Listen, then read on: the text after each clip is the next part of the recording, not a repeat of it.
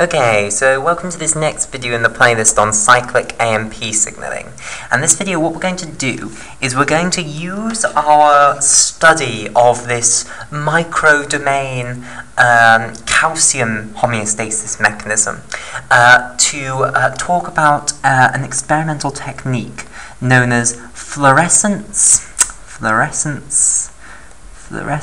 resonance energy transfer. Resonance.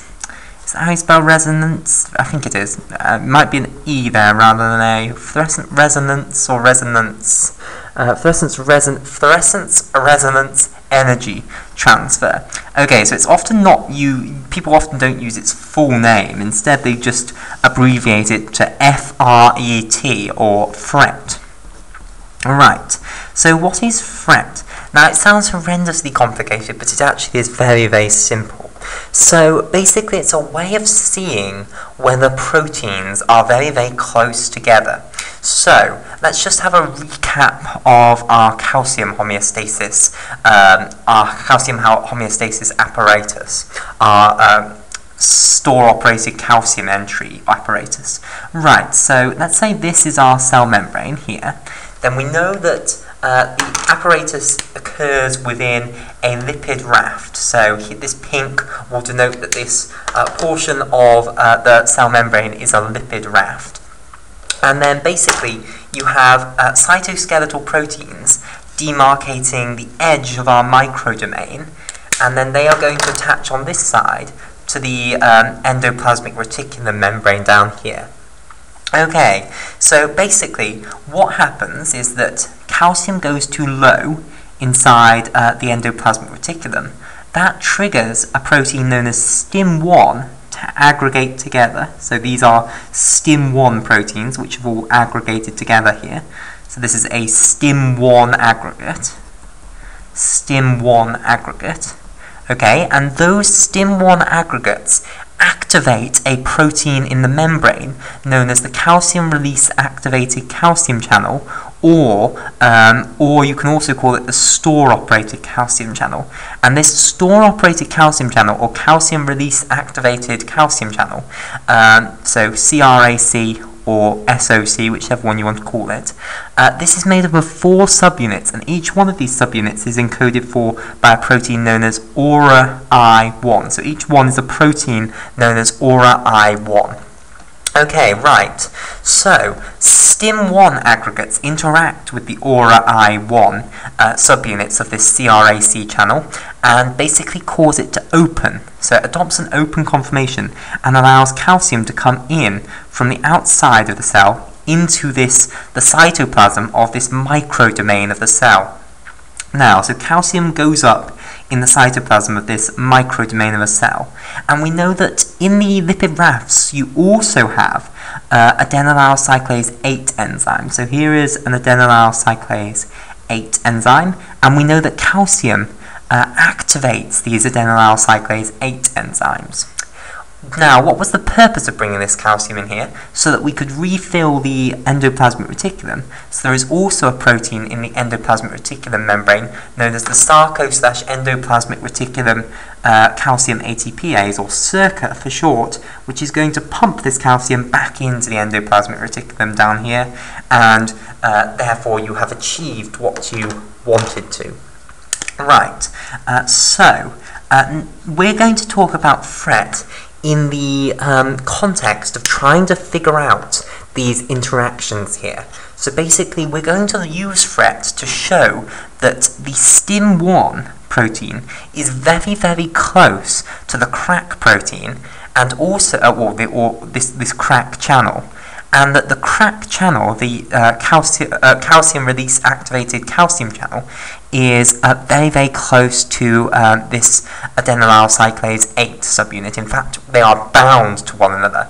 And I've kind of drawn it the wrong way round, because this channel is actually bound to the N-terminus of adenylyl cyclase 8, so the amino terminus over here, whereas I've drawn the carboxyl terminus over here. So this is adenylyl cyclase 8. Okay, right. So this is the principle of FRET then. we'll firstly use it to show that the crack channel, this aura I protein, is connected to the adenylyl cyclase 8. So we'll take out one aura I protein and show how it's linked to a single adenylyl cyclase 8 subunit. Okay, so the structure of aura I, the membrane spanning structure of aura I is that it has 4 transmembrane domains like so. So this is what the membrane spanning topology of aura I looks like. It has 4 membrane spanning alpha helices like so. And basically it is linked to adenylyl cyclase 8, the amino terminus of adenylyl cyclase 8. So I'll draw in adenylyl cyclase 8 here, as so. Right, so there's adenylyl cyclase 8 sitting in the phospholipid bi there as well, and this bit attaches to this bit basically. So this is the carboxyl terminal of aura I1 adjoining to the amino terminal here, and they don't, sorry, the way I've just said that suggests that, you know, it's the carboxyl terminal here linking to the actual amino group here. No, the whole proteins link. It's not like you're actually joining them in the polypeptide link, no, but you do sort of join them. They interact in some way, and the way that you can show that they interact in some way is using fluorescence resonance energy transfer. So basically this is the principle of fluorescence resonance energy transfer. You attach onto the aura I protein a fluorescent marker, such as cyan fluorescent protein, CFP. So CFP stands for cyan fluorescent protein. And basically, when you shine a certain frequency of UV light onto that fluorescent protein, it will radiate blue light back out at you. So cyan fluorescence protein. Then what you do is you attach another fluorescent protein onto the amino terminus of this adenylyl cyclase 8 protein. So let's attach on a yellow fluorescence protein onto the amino terminus of adenylyl cyclase 8. So this is yellow fluorescence protein. And basically, again, you can shine UV light at that yellow fluorescence protein, and it will emit yellow light back out at you. Now, the important thing is that you shine a different frequency of UV to activate the cyan fluorescence protein than to activate the yellow fluorescence protein. So you need to shine different frequencies of UV. Now, basically, if you shine UV light at the cyan fluorescence protein, what will happen is that the cyan fluorescence protein will absorb the UV light. The yellow fluorescence protein will not absorb this UV light because the UV light is of the wrong frequency. So yellow fluorescence protein won't absorb the UV light. Now, when cyan fluorescence protein absorbs the UV light, it gains energy from that UV light. Okay, now if these two proteins are really close, then the idea is that some of the energy that cyan fluorescence protein has gained from the UV light will be transferred to this protein here. So you'll get transfer energy from this cyan fluorescence protein, you'll transfer energy from the cyan fluorescence protein to the yellow fluorescence protein.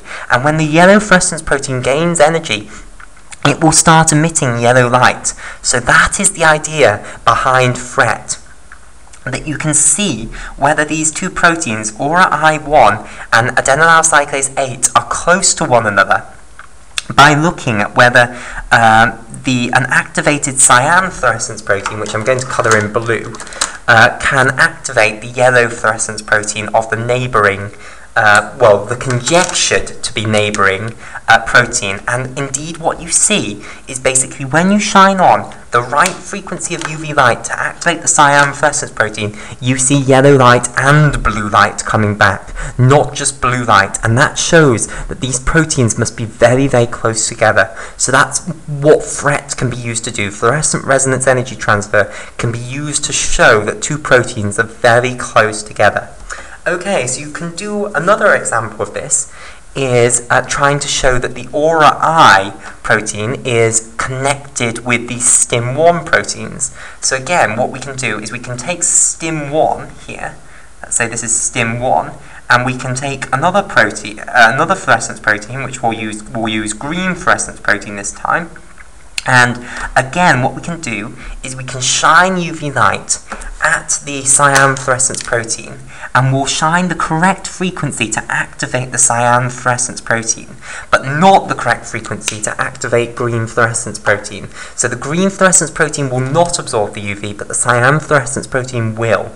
And what will happen then is if these two proteins, aura I1 and STIM1, are very close together, then the idea is that some of the energy that the cyan fluorescence protein receives from the UV will be transferred to the green fluorescence protein, and the way that the green fluorescence protein gets rid of spare energy is that it emits green light. So when you do this experiment, what you would expect to see is green and blue light coming back at you. Some blue light will come back from the cyan fluorescence protein, but you'll also get green light from the green fluorescence protein. And there's no reason why you can only do this for the cyan fluorescent protein. You can also fire the correct frequency of UV for the green fluorescence protein and get that to activate the, give some of the spare energy to the cyan fluorescence protein, rather than the way that we have been doing it. So we've been using the cyan fluorescence protein, we've been using the correct UV frequency to activate the cyan fluorescence protein, but we could have used the correct UV frequency to activate yellow fluorescence protein, or the correct UV frequency to activate green fluorescence protein. The principle is exactly the same. That if the fluorophore, as it's called, a fluorophore is just a molecule that will interact with UV and then emit light, fluoresce for you. If the fluorophores are close enough to one another, they will transfer energy, and both of them will emit light then. Whereas if they aren't close to one another, you won't get light emitted by both of them. I.e., if it was not the case that aura I1 was close to STIM1, you'd only get blue light coming back, you wouldn't get green light coming back. But what you find is that when you do this experiment, you do get blue and green light coming back. So that's a way of confirming that aura I1 and STIM1 aggregates. Oh, I should have said that, in fact. This is not just a single STIM1 molecule. This has to be a STIM1 aggregate, so you only get this happening when you have STIM1 aggregates. So in fact, this experiment does not work, so that's an important point. If you just do this on a normal cell, it doesn't work. When you shine UV, which is the right frequency for cyan fluorescence protein, you do not get green fluorescence protein activated, so you just get blue light coming back. But if you use the drug fapsigargin to block SERCA, so you use fapsigargin to block SERCA, and you stimulate IP3 receptors, so you stimulate IP3 pathways to stimulate IP3 receptors, which are in the endoplasmic reticulum membrane and will let calcium out of the endoplasmic reticulum, then what you overall do is you've activated this IP3 receptor, which is letting calcium out. You've used fapsigargin to block the SERCA, which will stop calcium coming back in. So you're going to deplete calcium in this store. So STIM1 is going to start aggregating.